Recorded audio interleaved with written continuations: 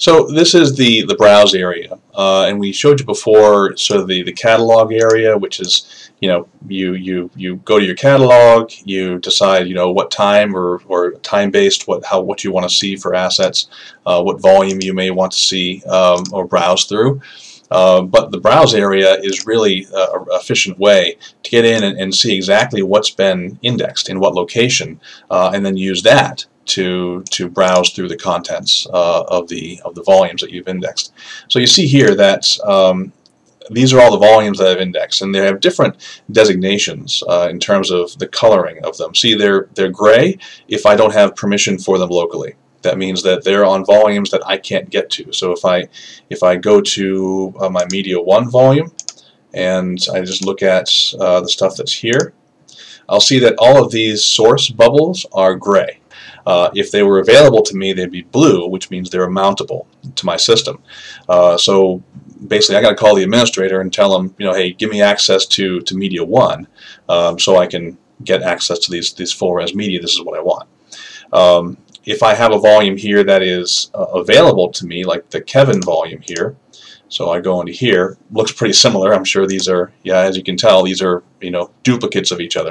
But these files show up as not only available to me, but green. They show up as mounted locally. Although there's one here that's on the Kevin volume itself, because Kevin shows up as white. That's not mountable, or that's mountable but not accessible currently to me on my workstation. It's just not mounted to my workstation. So all I have to do here is go here once again and hit mount. That turns that bubble to green, and you'll see that if I hit refresh here, that Kevin volume just went to green as well. So that shows me the third status of the volume mounted to my local workstation, which is green here on the sidebar. So real easy here once again to go in and see what you have. So for example, if I just go into my demo media 2, you'll see that there was the clip that I just did in the last section, and instead of having just thumbnails now I have a full proxy of it, because since I ingested it to the server and re-indexed it in that location, it could go make the proxy. So now I have both label card reader, which was where it was initially indexed, and I have demo media 2, which is the primary now where it was proxied from. So that now gives me the ability to access that file from the server, even though it came in from someone's desktop drive.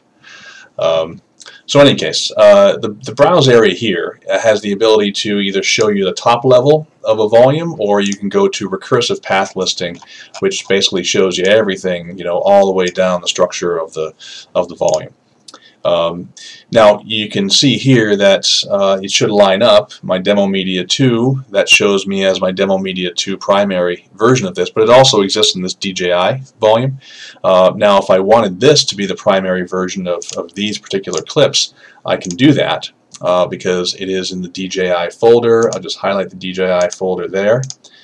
And from here, I can highlight any of these files and say I want this to be the primary instead of the demo media 2, which on a refresh will show you that that now went offline for me, because, well, when it didn't go offline, it went unavailable because I don't have access to mount the DJI volume. So this will probably be done in the opposite way. If I find something that's on a volume that I don't have access to, like this DJI volume, but I see, oh look, it's also on demo media, then I can make that the primary, and that comes back, and now that's available to me, and I can open it up in real time. Oops, that codec is not supported by my media player. I gotta look at that.